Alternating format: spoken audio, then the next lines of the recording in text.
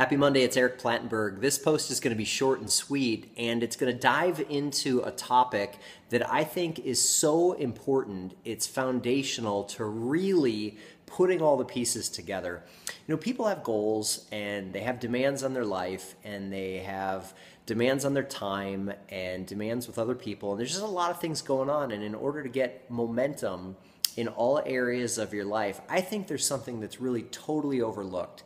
It surpasses goal setting, it surpasses time management, it surpasses communication skills, it surpasses any of that stuff. And this is fundamentally your self-concept. It's what do you believe about yourself? And here's the thing, is that most people's self-concept is defined by other people's opinions. It's defined by what do their customers think of them, what does their boss think of them, what does their staff think of them, and that feedback it's good, and I'd say that it's important to a degree, but what's much more important is the feedback that you have about yourself, and here's why, is that the whole world will always be delayed in catching up with your authentic self. If you're growing and if you're changing, the person that you are tomorrow morning, the person that you are today is going to be different from the one yesterday, last week, or last year. And you can't expect everyone else's opinions to be caught up with your internal transformation.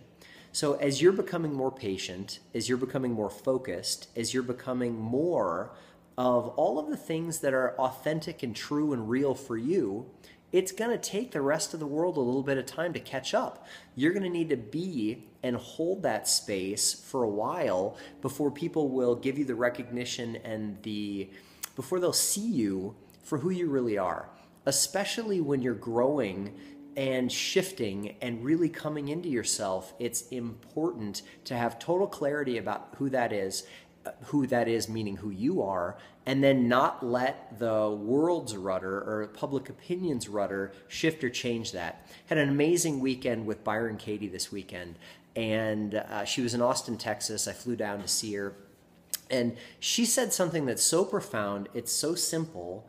She said, "Without your opinion of me, who am I?" And I would love for you to ponder that. Without everyone else's opinion of you in the world, whether it's your spouse or your best friends or your clients, coworkers, whoever it may be, who are you?